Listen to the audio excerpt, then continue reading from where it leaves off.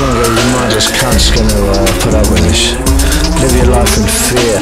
I am of course talking about myself here. This prison that you're in. Instantly just changed my mind. Yeah, I think it's all perfect. Thinking about tripping. Listening to all the stories about people tripping, the hell, and then the horror, and then the hell, a little bit of horror. And then how important it was for them to go through that. And then I remember time, everything's perfect. Fucking hell, this is not an easy experience. Now I'm not all angry. So much easier when you're all angry. But to go back to the tripping, when you are suddenly, if you don't experience seeing behind the veil, but then you have to come back, then that's important. You've got to live straight. It's really, there's so much easier being pissed, taking drugs, and then that's such a fucking waste of time. Hey.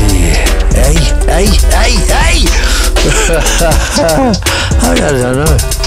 They're fellow human beings, thick as shit. Some so intelligent, terrifying, and the rest of them completely thick.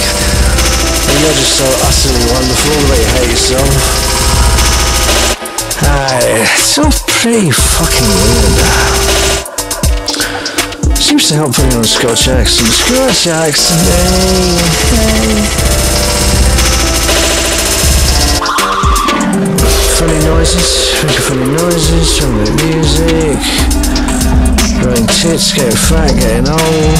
Bored, being bored, looking out the window, looking at the computer all the fucking time, wondering what's going on, trying to find out, never fucking finding out, going to bed, getting up, having a shit, eating, growing tits, going balls, smelling, washing, cleaning, breaking things, repetition, day after fucking day, know you're gonna die, but not really thinking it's possible, can't remember being dead, but you must have been because you haven't been here all the time, but this time absolutely fucking exists, and on and on and on. No wonder people get pissed and take drugs.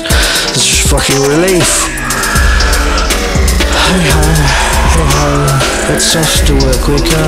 Hey ho, hey ho, hey ho.